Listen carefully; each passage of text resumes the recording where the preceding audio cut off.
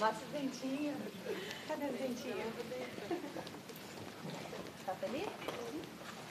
After over almost a month, this family has finally been reunited. We are ecstatic with the court's decision. Have you noticed in the time you've been with him any change in his attitude, his demeanor? He looks a little sad.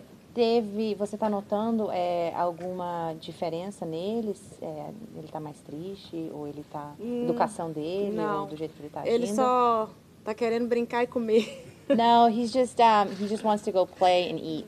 I've noticed she hasn't taken her hand off of him since she got here. Eu tô notando que você até agora não tem deixado, né, de colocar a mão em cima dele, Ah, não. You know, I have a number of mothers who've contacted us through this that have their children here in Chicago. Maybe there's something we can do today, tomorrow.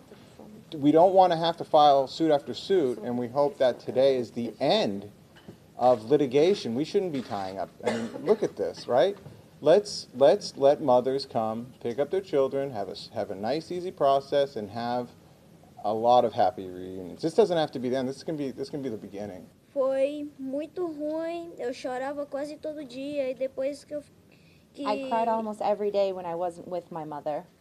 If you had the opportunity to sit down with President Trump at the White House, face to face, Se você tivesse a oportunidade de sentar com o presidente, o que você falaria para ele sobre essas últimas semanas? Que foi terrível. This was terrible. É que Não faça isso. não faça isso com as crianças. Don't do this to the children. As crianças não tem nada a ver. They shouldn't be involved in Elas this. não merecem sofrer. They're not deserving to go through this suffering. Até nunca mais. Vamos. Okay, let us go. Thank you. Thank you.